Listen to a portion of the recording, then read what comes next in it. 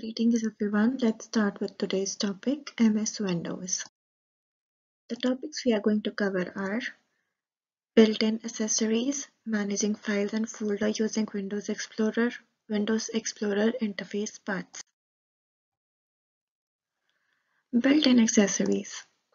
Window accessory is a group in which the different types of tools available for different purposes. It is an important part of Windows.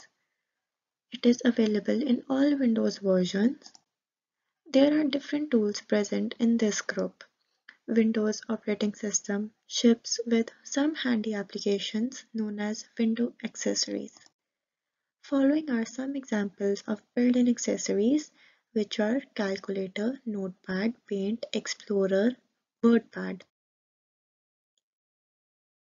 Frequently used window accessories.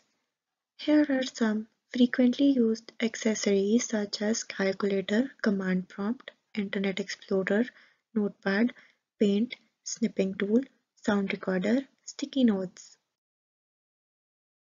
Managing files and folder using Windows Explorer. Windows Explorer is the file management application in Windows.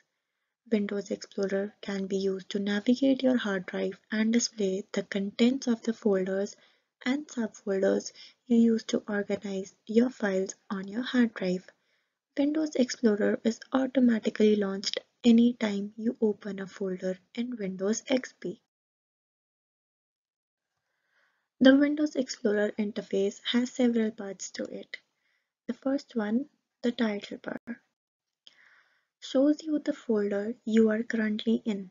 You can also set the title bar to display the full path to your folder, that is, choose Tools, Folder Options, View, and then check the box next to display the full path in the title bar. The path tells you the drivers, folders, and subfolders you would have to open to get to this folder, beginning with the root of the drive. Now we'll talk about the menu bar. This area of the interface includes the menu options you will use while working with your files and folders.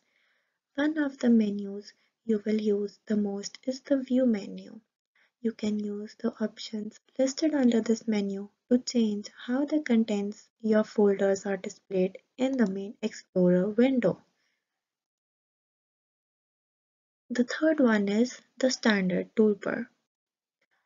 This contains buttons that duplicate many of the tasks you can perform using the options in the menu bar.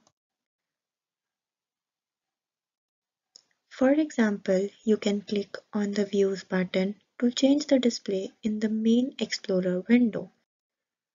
Fourth is the status bar. The bottom portion of the Explorer window displays information about the folder you have opened, such as the number of objects, the number of files and subfolders in that folder, and the size. Fifth is the address bar. Like the title bar, the address bar can be set to display the full path to a folder, that is, Tools, Folder Option, View, and then check the box next to display the full path in the address bar. You can enter the path to a folder or subfolder in the address bar and Explorer will open it for you in the main window.